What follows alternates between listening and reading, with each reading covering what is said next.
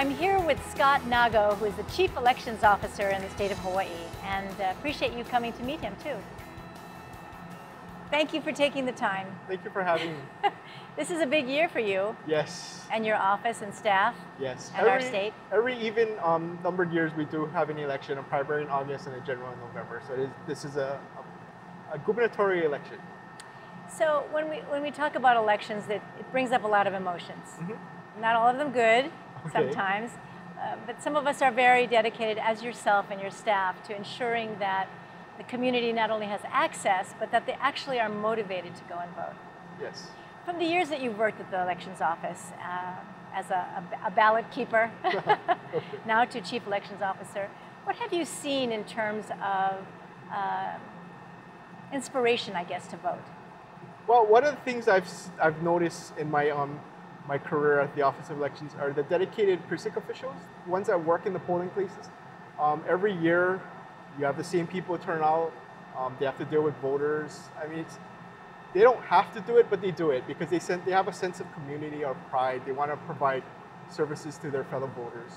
Yes, and I know you said they deal with voters, and from a perspective of being a voter, I love to go to the polling sites and be with the officials. It's a compensated position on election day. Yeah, we call it a stipended volunteer. So we don't pay you that much, but we give you an honorarium. So it's more of a volunteer position that gets a stipend. And students can do it too. Yes, students can, and we do rely heavily on students to help us fill the polls.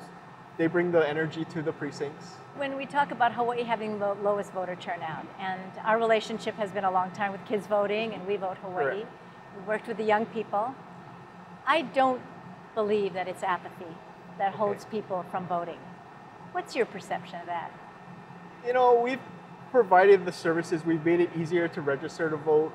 We made it easier to vote. There's numerous ways you can register. You can do it online now. You can do it when you renew your driver's license. Voting, you can vote. You can get your ballot mailed to you. You can even register same day. Yes, you can even walk in on the polling place and register and vote. So, I mean, what it is, I think it's a bigger issue than just the election process. I think it's something that it's not just the office that needs to solve it. It's candidates, the office, voters. It's something we all need to take part in to solve this issue. Well, and obviously this is your career, and so you feel very deeply about the privilege of voting and the right to vote. It makes a difference. Correct. Voting makes a difference. That's part of democracy. Well, and part of our community running the way it runs, right? Correct. It's your representation with the legislature. Yes. So when we look at educating the public, because there's still funds from a national level, you know, Correct. to educate. Correct. What does that look like from your perspective? Well, we want to make sure that people who want to vote know how to vote or what they got to do to register to vote. So we focus on the mechanisms of where and when to vote.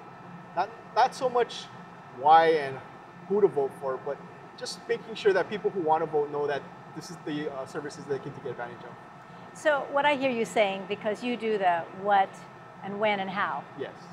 That the why. The why. And who are really the responsibility of other community organizations to work with you. Correct, and it's part candidates, part voters, because you want the voters to make informed decisions. So it really is voters, candidates that actually, you know, need to inform the voters. Do you think there's some fear involved in voting? I don't personally think so. I mean, like afraid of making a mistake, or afraid of not knowing what to do, or? There could be, but I don't think so. I mean, there's no wrong choice. It's your personal preference and who you want to vote for. And to get informed about it, right? Correct. Yeah, yeah. Well, we appreciate all that the Office of Elections is doing, and your staff is so dedicated. Good luck in this upcoming election. Thank you. We've been conversing very briefly with Scott Nago, who is the Hawaii State Chief Elections Officer. Appreciate you being with us.